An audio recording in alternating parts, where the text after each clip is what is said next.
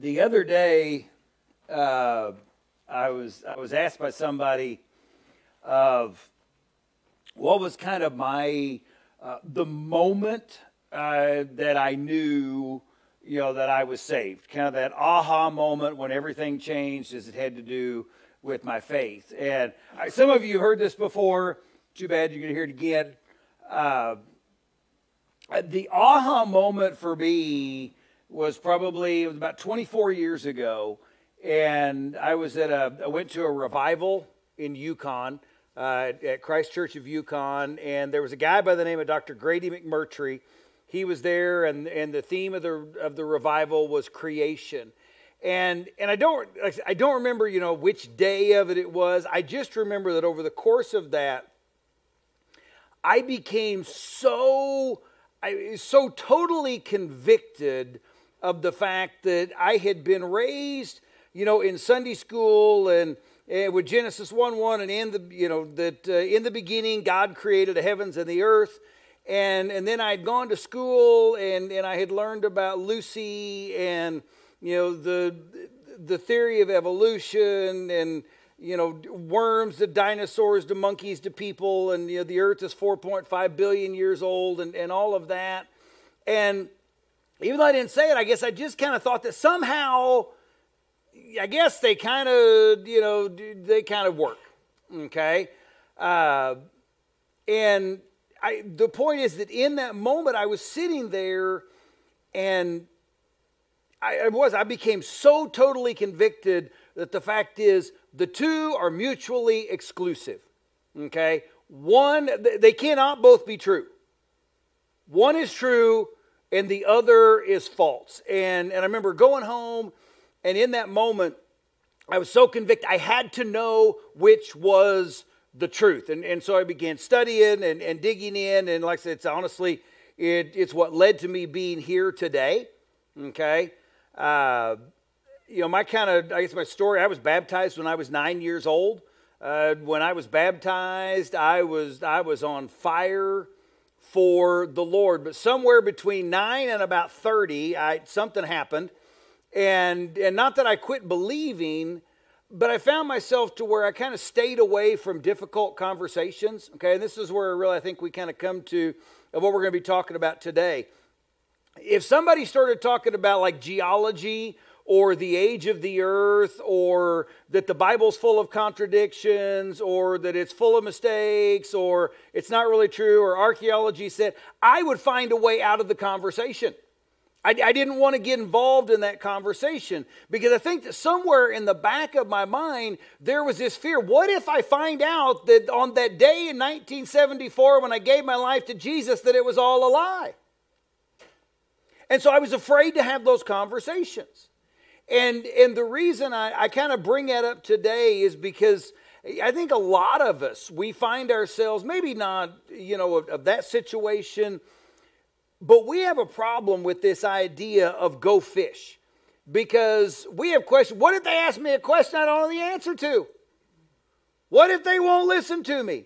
What if they reject me? What if I lose my job, or I lose this relationship, or I don't get to be a part of that club or that group or that whatever? What's going to happen then? And I would say this. I would love to tell you that none of that is going to happen, but I'd be lying to you. Because it might happen. It might. But my question is, should those be the things that we are focused on? Or should there be something else that we are more concerned about? If you want to turn to Acts chapter 4, that's where we're going to be. Acts chapter 4 is actually, what we're going to be looking at today is the conclusion of the account that we looked at last week. Okay? And so, if you guys remember, in Acts chapter 4, what we were looking at last week was that, Peter and John are headed into the temple. They see this guy who's begging for money. They don't give him any money, but instead what they do is they tell him, in the name of Jesus Christ of Nazareth, get up and walk. And so he begins walking, and this caused a huge uproar, and Jesus is getting the credit. So needless to say, the religious leaders are going to have none of this. Well, that ends up, Peter and John get arrested. They are thrown in jail like a couple of times. And then they get called before the religious council. And the religious council, threatens them and then says that you are never, ever, ever, ever, never, ever, never, ever, never, never, never, never, ever to preach or teach in the name of this Jesus ever again. Okay, and so what we know is then that, Peter and John, when they get the ultimatum and they say, okay, here's what we know. The same Jesus that we're talking about is the one that you guys crucified. But God raised him from the dead, which proves that he truly is the Messiah that he said he is. And so when it comes to deciding who, we're going to talk about and who we're going to listen to, whether we should talk about Jesus or not, we're going to side with God because he said, yes, we should. And so at that point, what we know is, the religious leaders, they're like, okay, what are we going to do? We can't deny the miracle. Everybody's giving God the credit. And, so they threatened him a little bit more, and then they sent him home. And I think when they did, their hope was, one or two things was going to happen is that, maybe they'd get to catch it. Maybe their threats would work. I mean, maybe Peter and John would go home and go, yeah. And they would never speak again. That'd be a win. Or they'd be able to catch him later and, throw him in jail again. And this time they'd be able to get rid of him. Okay? So that's where we pick up. And we're in Acts chapter 4. And it begins in verse 23. And what we read in Acts 4:23, it says, on their release, Peter and John went back to their own people. Okay? Now, we don't really know what the conversation was here, that happened as they were headed back to headquarters. I am imagining if I had been part of that conversation, here's what it would have sounded like to me. Whew, that was a close one. Man, I can't believe that we just got out of there. I'll tell you what.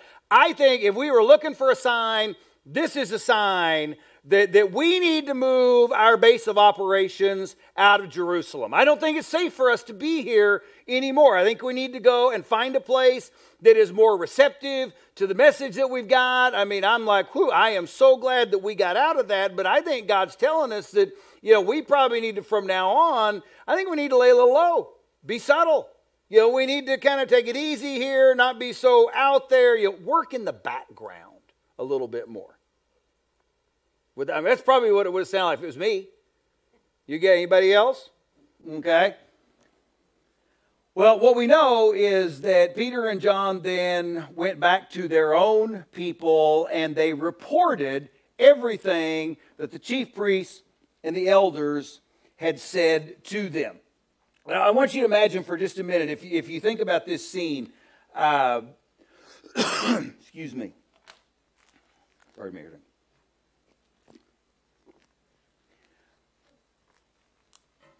When Peter and John are standing before this group of religious leaders, this is 2 months after the crucifixion of Jesus.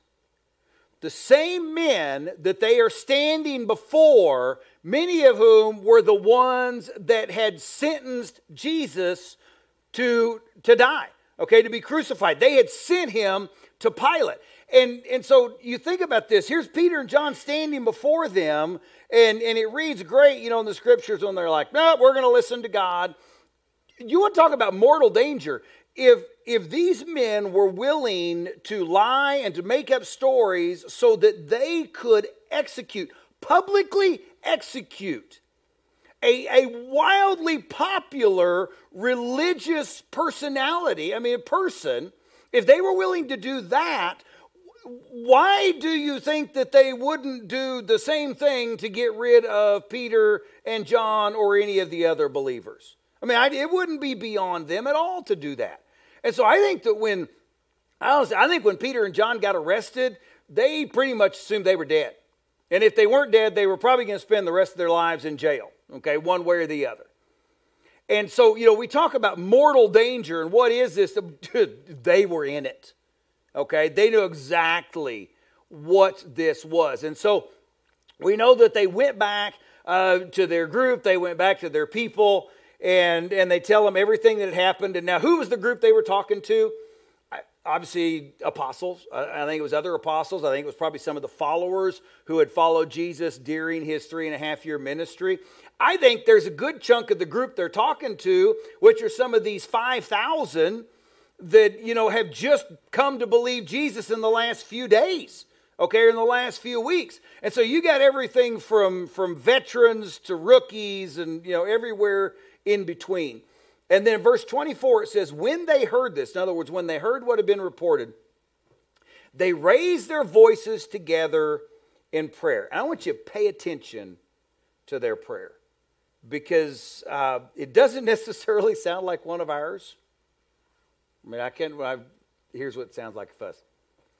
Heavenly Father, thank you for this day. And that's how we start them all, right? Okay.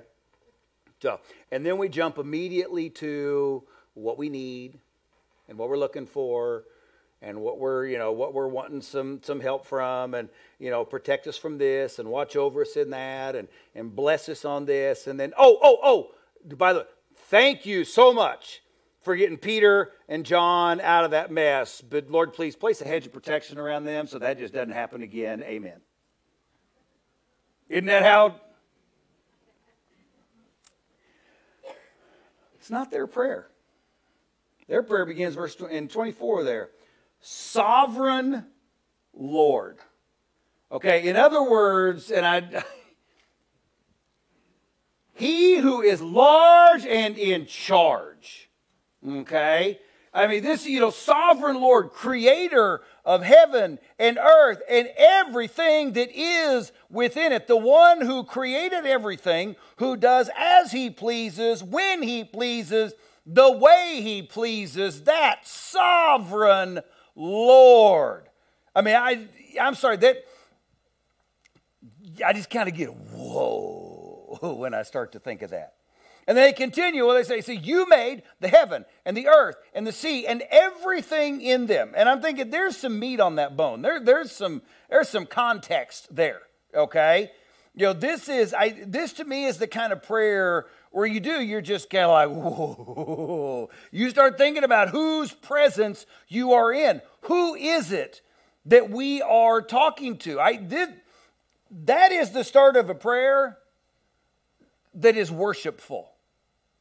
That is the start of a prayer that understands who we're talking to. That is not, I'm sorry, dear Heavenly Father, thank you for this day. No, that is a prayer that has got some meat. And I think this is when, they start to kind of have this, I call it an aha moment, because I really think something changes here.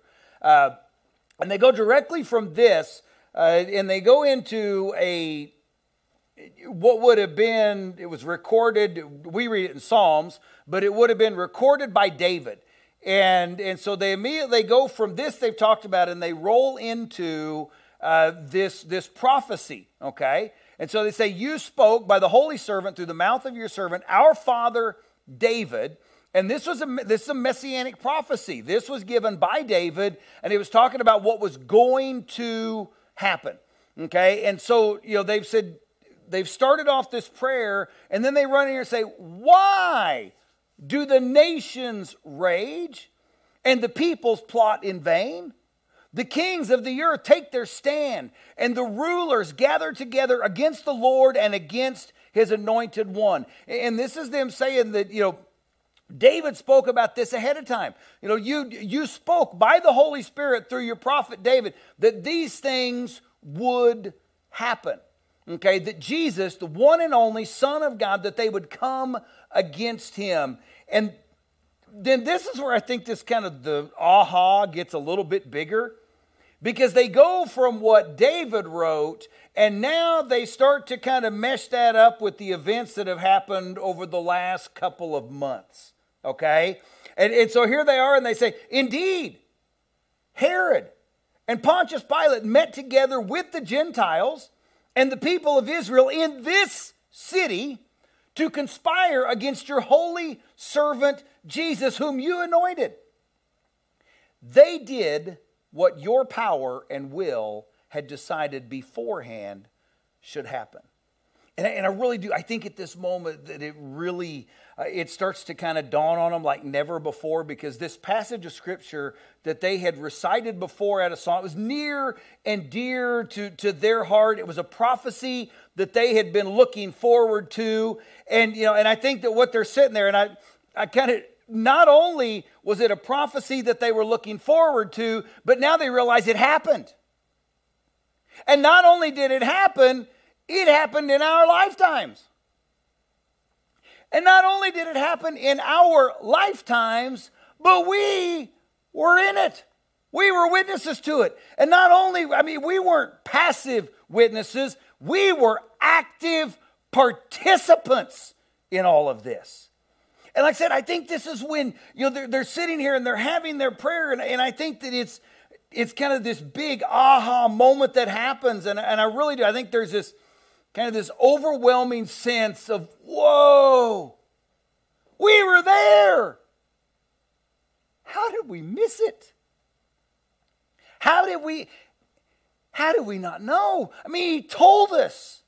He told us, but we weren't ready. We weren't listening. How did we miss it? And then I think that there was this, pregnant pause. And they just stopped. Because I don't think that they knew what to pray or how to pray. And here's what I mean. They're sitting here and they're thinking about these past moments, and I think that what they realized, I really do, I think they came to the conclusion, you know what, we've been praying for the wrong things all of this time. When they arrested Jesus, we gathered together. And I don't know that they didn't gather together and they prayed that somehow he would be released, but that wasn't God's plan. When he was taken before the religious leaders, I think that they were praying, get him out of there, but that wasn't God's plan. When he went before Pilate, I think they were praying, now the truth will come out and Pilate's going to overrule them and he's going to set him free. But that was not God's plan. When they hung him on the cross, I think as they stood there watching from afar on Mount Calvary, and the crowds taunted Jesus, and they were saying, if you are the Christ, if you are the Son of God, save yourself and save us too. And I think they may not have said it out loud, but in the back of the mind they're thinking, yeah, do that. Boy, that'll blow their minds. That'll teach them a lesson. But that was not God's plan. And then when they took his bloody, beaten body off of the cross, and they wrapped it in clothes, and they put it in the tomb, they all went home and hid out and mourned.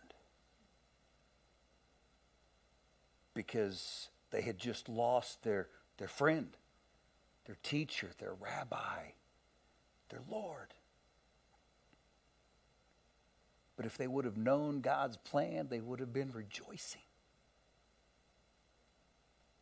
And that's what I'm saying. I think that there is this moment that they realize, as they're sitting here, that it's like, okay, bless me, protect me, just doesn't work in the backdrop of everything that we have witnessed and everything that we've come to understand.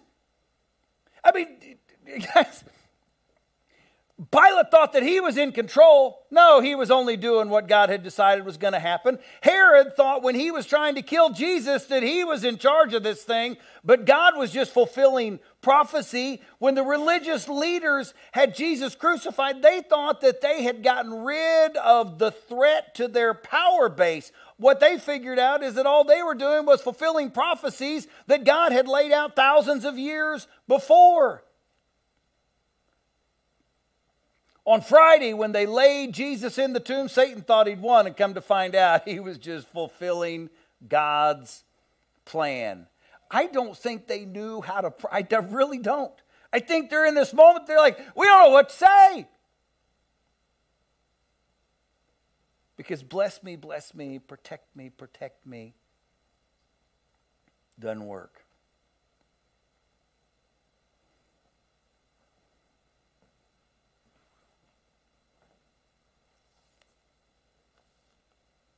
Verse 29. Now, Lord, consider their threats.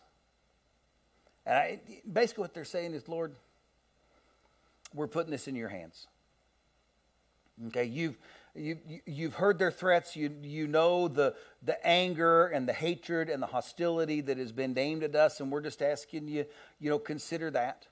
Okay, Lord, consider what's coming against your followers right now, and we just ask that you would consider that, and if you want to protect us from it, then you can protect us from. If you want to bless us, then you can bless us. But here's what we ask, is that just consider their threats. We just ask that you would enable your servants to speak your word with great boldness.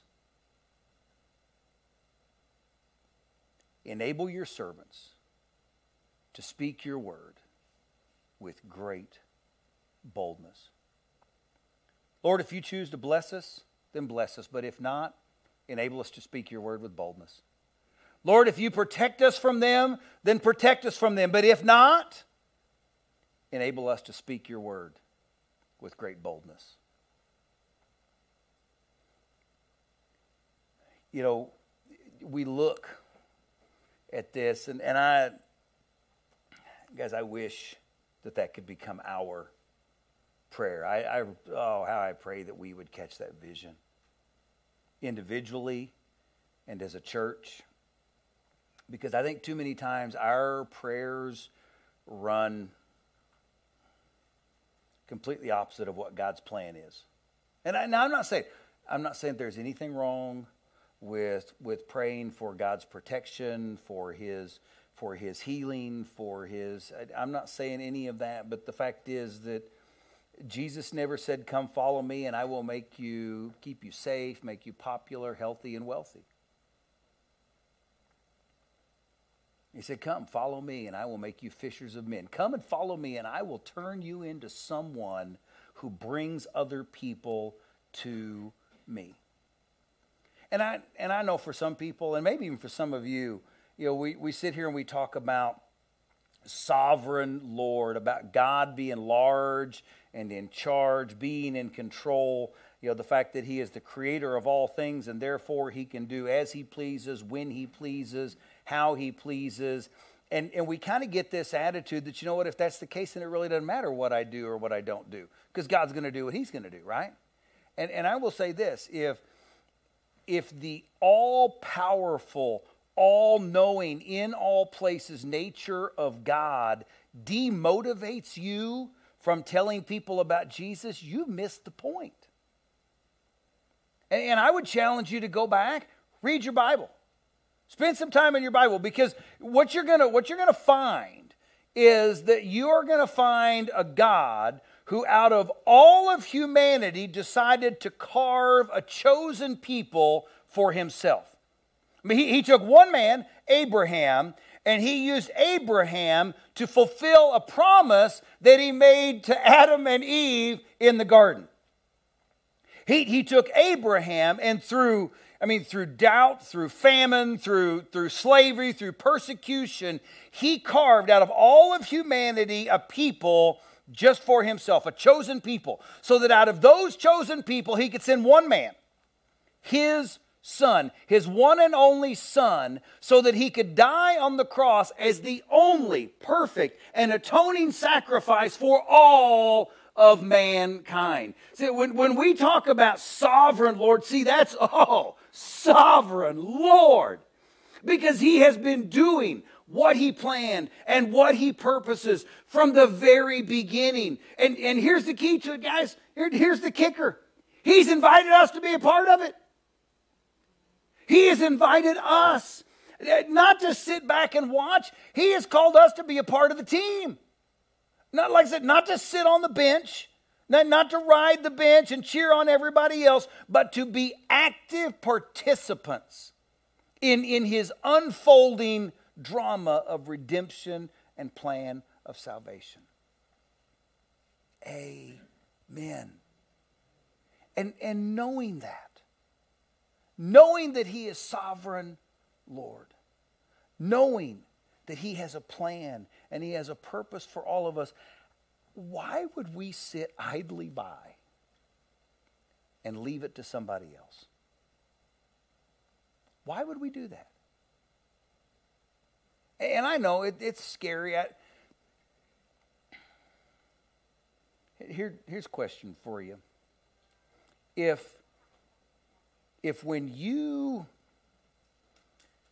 you've ever sat and listened to somebody give their testimony and it brings a tear to your eyes.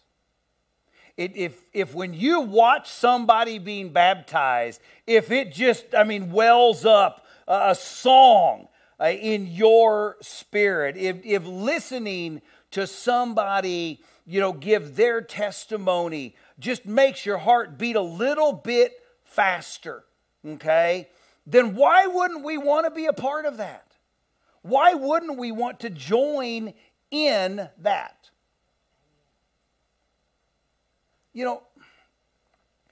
I know it's scary sometimes, okay? Because we sit here and we're like, well, what if they reject me?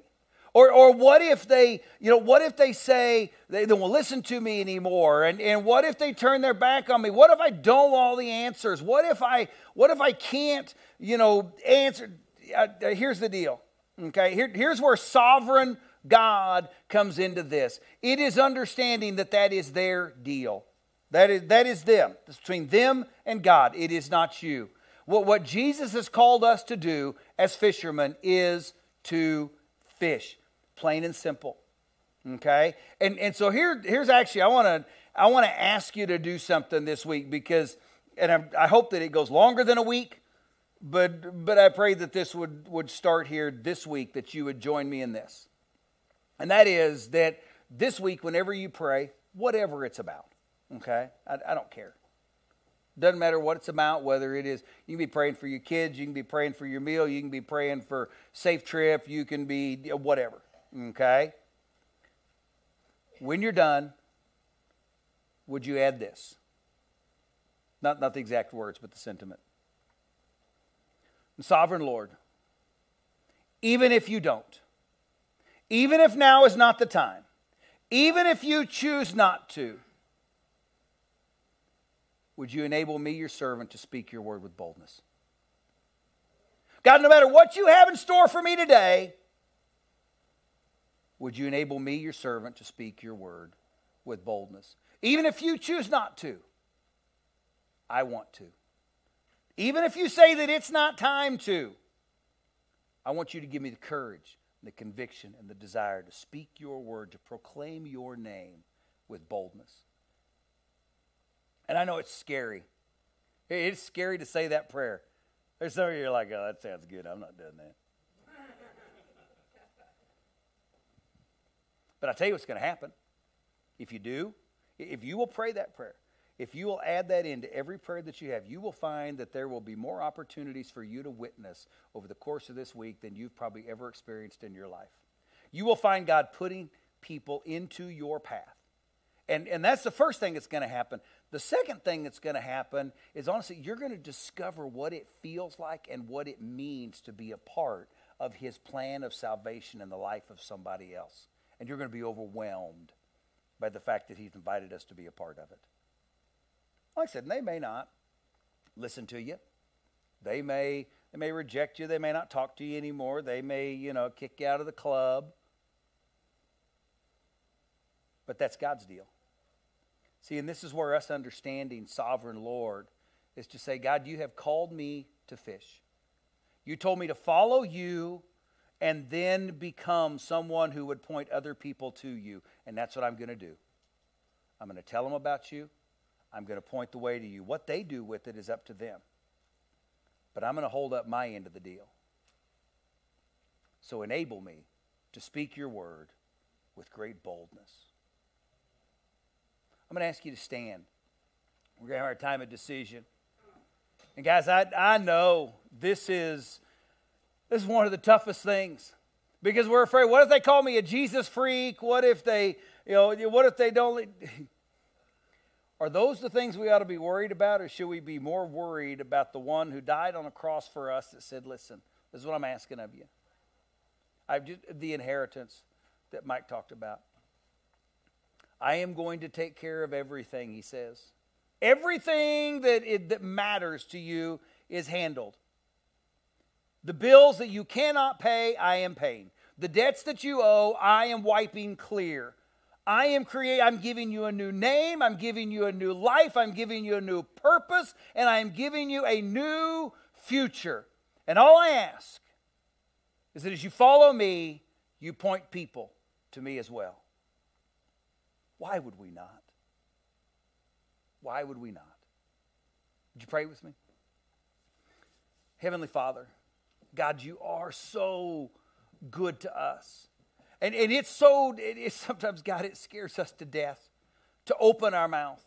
It scares us sometimes to speak out about your name because we wonder what's going to happen and how people are going to respond to us. And God, I just pray that you would give us the courage and the conviction to understand that their opinion of us does not matter, but yours does. And that's what we are seeking after. We are seeking to make you smile. We are seeking to bring glory and honor to you, the one who died for us because you love us that much. God, I pray that you would give us courage, that you would give us this conviction, that you would give us the drive and the desire in whatever way, little or big, to speak your word with great boldness. It's in Jesus' name we ask this. Amen.